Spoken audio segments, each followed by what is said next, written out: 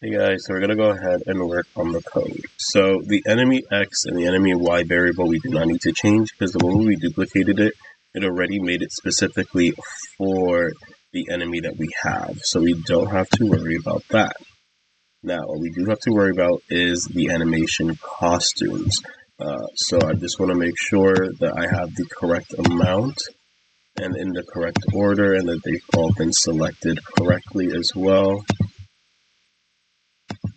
So I only have up until 5, so that means to switch costume and weight, I can go ahead and trash it because I do not need it because this one has a little bit less. If that one has more, then obviously you guys can go ahead and add more. The next thing I'm going to go ahead and do is scroll down here, and this is going to be when my enemy is going to show up. So the first time it's going to show up is after this wait happens. Now, we can go ahead and change this so that we can wait longer before that enemy shows up. So, for example, for those of you who like making bosses or that like to have kind of a very strong foe showing up a little bit later, you want to go ahead and increase this time. So for myself, I'm going to say maybe every for the first time that it appears, it'll have to be 50 seconds before it first appears. Then, for the next wait, this is going to be what's going to then create it again and again and again. So how much time do you want to wait before it's created again and shows up? Do you want it to be the same as the first time that you made it show up? So maybe if you want, you can have this one show up a little bit sooner, and then afterwards, it won't show up until a little bit more later. So for example, maybe I want it to show up at first in 30 seconds. And then the next time I want it to appear is going to be at 70 seconds. So now players know, hey, there's a big danger that comes, but you don't know exactly when it will show up again. So you guys can play around with these two different numbers. Once you're done, you can play around with the size of it as well. So this will also give it a little bit of a difference for a lot of players. Which is going to be how big it is compared to the other enemy that you have. So maybe because I have a snake, so maybe for my first enemy, I'll set its size to 50 because I want it to be a little bit smaller. But maybe for my second enemy, I'll go ahead and make this one maybe 130 because I want the snake to be very big.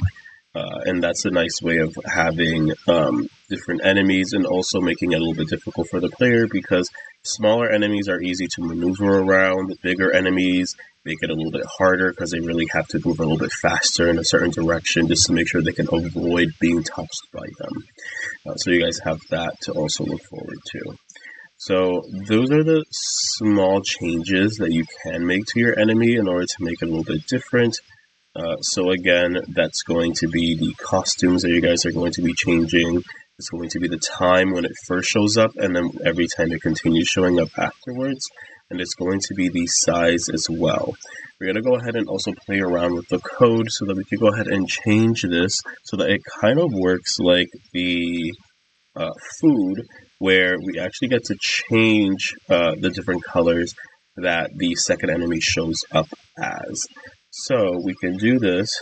I'm going to scroll all the way at the bottom, and we're going to go ahead and add a when I start as a clone. I'm going to go ahead and go on to looks.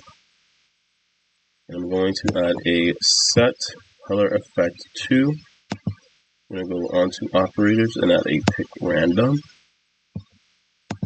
from 0 to 100. And every time a new clone is shown, then it's going to go ahead and change the color for us, so we don't have to worry about it. So that's also a nice little touch that we can go ahead and do. So with that out of the way, that's going to be it for the deep dive lessons. Remember that we can create more enemies if you guys want to. Excuse me. You guys can create more enemies if you want to by just following the same process of duplicating it, creating new costumes for it, changing a little bit of the code, changing the time, because that's going to be very important, just to make sure that there's not too many happening all at the same time. and you guys can have different things showing up, just like you have different things showing up for your food.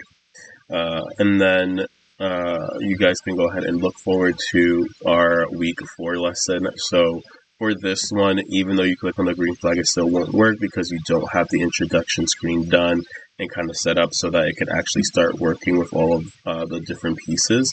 That's what we're going to go ahead and do for next week, and you'll be able to finally test out your game, see how everything is working, see how everything is looking, do the couple of changes that you want, and then continue moving on to creating more different pieces in order to finalize our work.